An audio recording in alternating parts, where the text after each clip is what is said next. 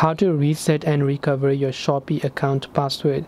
So if you want to reset and also recover your Shopee account password, you can simply open up your browser and go to shopee.com and first choose a certain country where you belong, right? So once you choose a certain country, which means Shopee.wherever, and it will ask you to verify and maybe log in.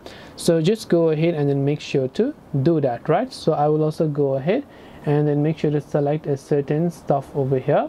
And once you've done this particular process, I will simply tap on the next option. It will ask you to log into your account.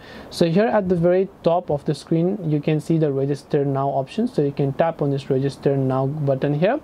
And if you already have an account, you can simply go to the login page, where over there you'll simply be able to find the option to basically reset it. So tap on the profile icon from the top right.